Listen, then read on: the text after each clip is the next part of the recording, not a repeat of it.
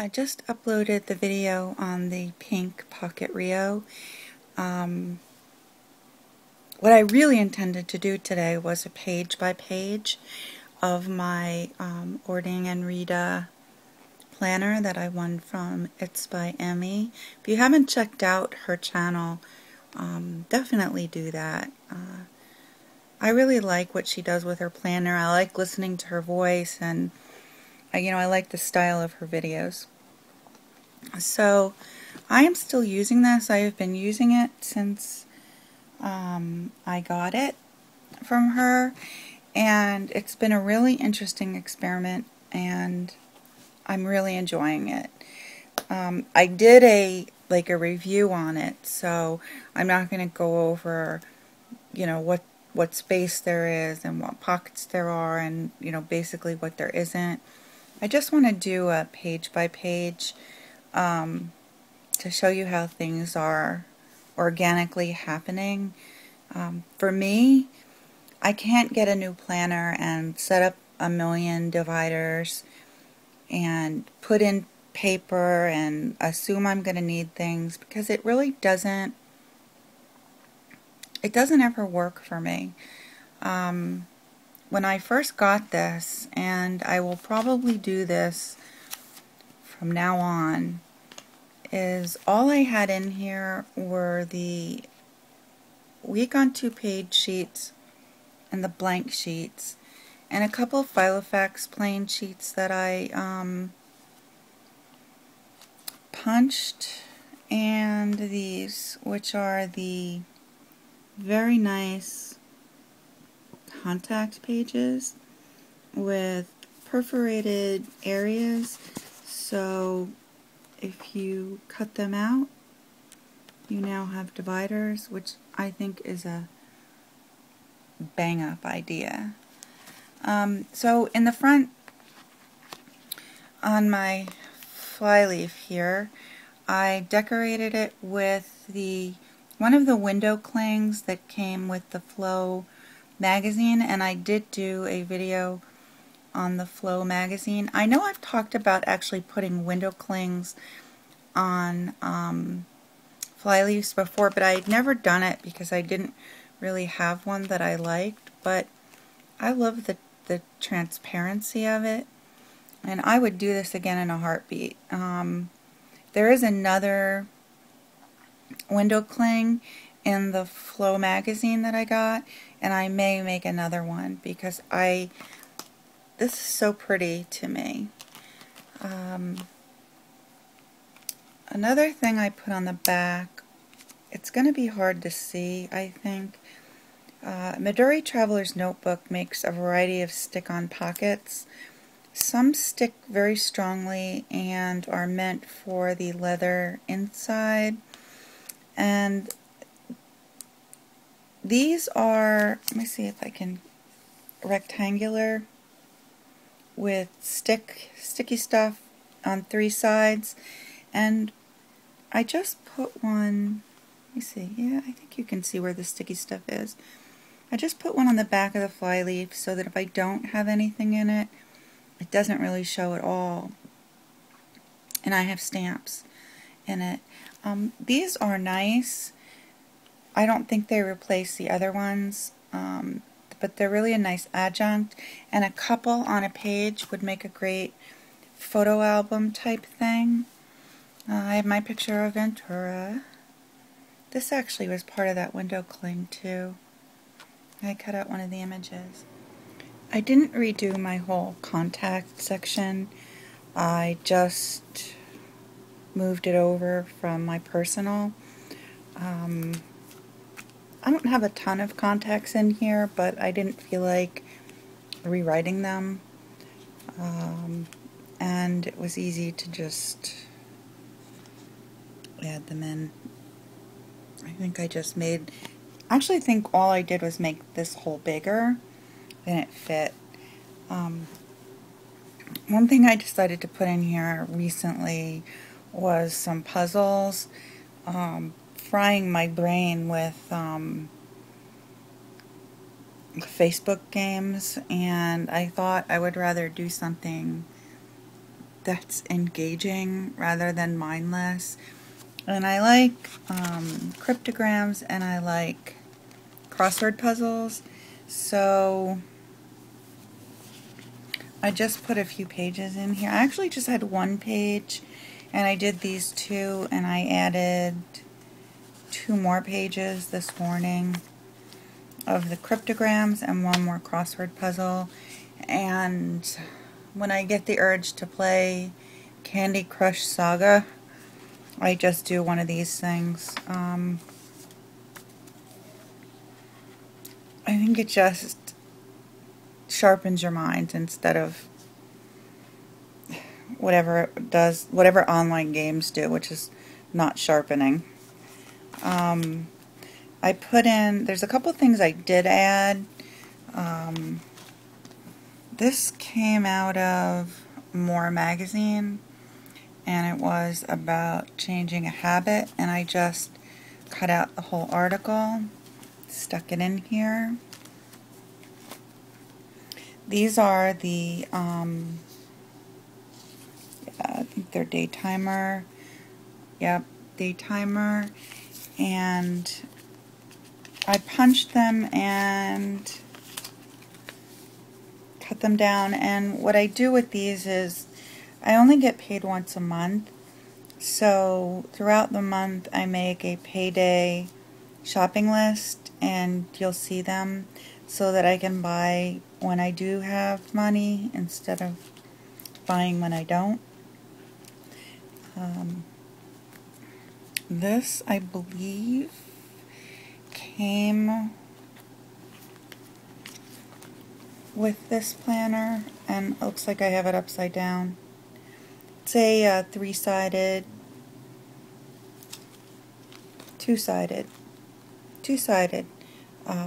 pocket. I'm going to have to turn that right up. And an information page. I just put my email address. This is, I don't really know what this is. This has got every day of the year and a boy and a girl's name. I'm thinking that's what it is. I think this is in Swedish.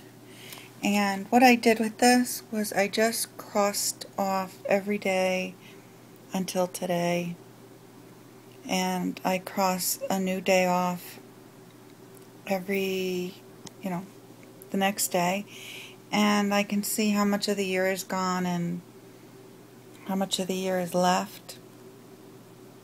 And it's a very visual representation if I want to sit and think, what have I accomplished this year? I thought about doing it on the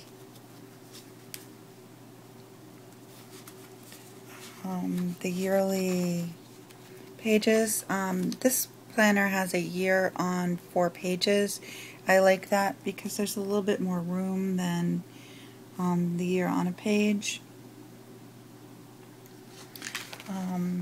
But I decided not to. I decided to do it on here because the whole year is together. And this is the layout of the week on 2 pages. I had to keep these in, even though they're from December, because of what was on the flip side of them. So this is when I started using it, and I am only using a gray pen and an aqua color to highlight and a sort of lime green color to highlight.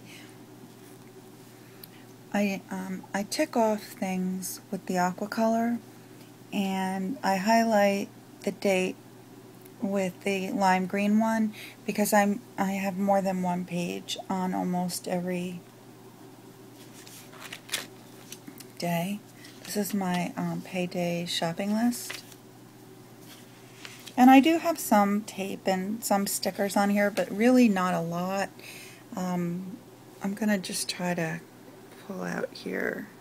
I like the way this looks. I can tell what I'm doing. It's easy to read. I'm not nuts about filling in every day. I can't do that to myself. There's a couple of, maybe a week, where there wasn't really that much written in here. And this day I couldn't find my aqua highlighter. I mean, I'm really not getting crazy and anal about everything. That makes planning not fun, and it needs to be a little fun for me at least, so I'm not driving myself crazy. This was the day I lost Ginger. And I didn't really have a lot going on after that. My family was on vacation, and I stayed home with Ginger and Ventura, and then I ended up losing Ginger that week, and I didn't really get as much done as I had planned to. But I just kept it up and wrote in whatever I felt like writing in, and didn't really stress myself that I wasn't doing my planner right. I think that's like a sure way for me to stop using it. I've been using a lot of my template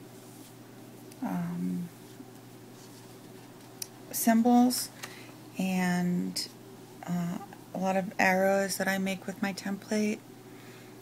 Like if the day continues on the next page, I will do a notation that it's a continued day. And it's all been working out really well for me.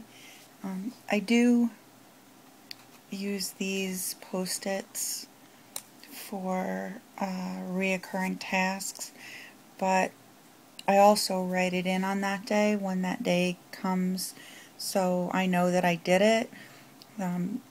That's the problem I had with, I know a lot of people use the Martha Stewart dewdrops and move them from day to day when they do reoccurring things, but then I have no idea whether I did it or not, once I moved it. So this is to water my Christmas cactus, and when I do it tomorrow, I'll write in here that I did it and move this to the next Tuesday.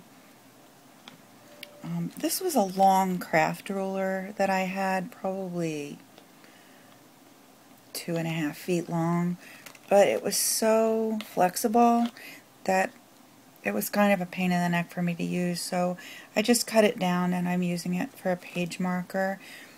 This is the payday shopping list that'll be coming up for Wednesday, and this is the rest of Saturday, Sunday, and this is today. And you can see I haven't been writing a lot, but I've certainly been continuing what I'm doing. In my local Hallmark, I found these date removable tabs. I decided to put them in since I don't use monthly dividers, and I'm not crazy about the colors. They're all different colors, but it is what it is. This is the blank lined paper, and something about using it has improved my handwriting. I guess it's a combination of just me focusing and using the right pen and the right paper, but my handwriting's much better. This is my nail polish swatch page. I'm still working on it, but I have a good amount, and I'm using these Post-it tabs for that too. It's mostly so I don't rebuy the same thing over and over.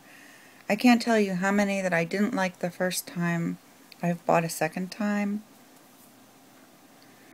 And I'm planning some home projects, and I am printing out the things that I'm interested in and this is from IKEA. Isn't that great?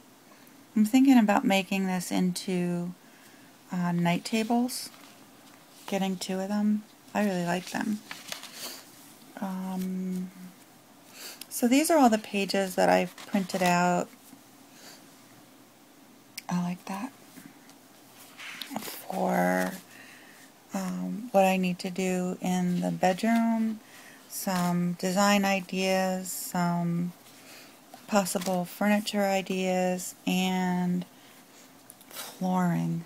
I need to change the flooring.